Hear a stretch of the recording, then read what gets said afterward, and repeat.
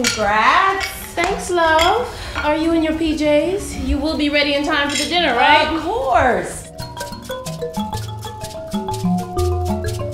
It's just that happy, clappy church of hers.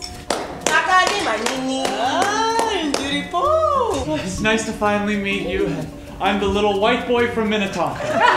He's your husband. He is eating. He is very thin. I want her to admit. What? That no matter how many knitting circles she sat in with a bunch of white middle Americans, there was no way she was gonna lose that thick African accent. Chris and I discussed it with Auntie. We wanna go ahead with the Aurora ceremony. Was it done for you? Of course. And look what became of that marriage.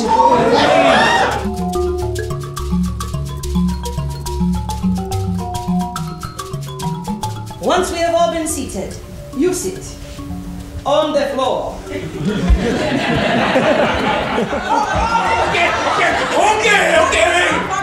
Let her come. Well, I mean, you obviously have something going on. You're the family fuck up too? No!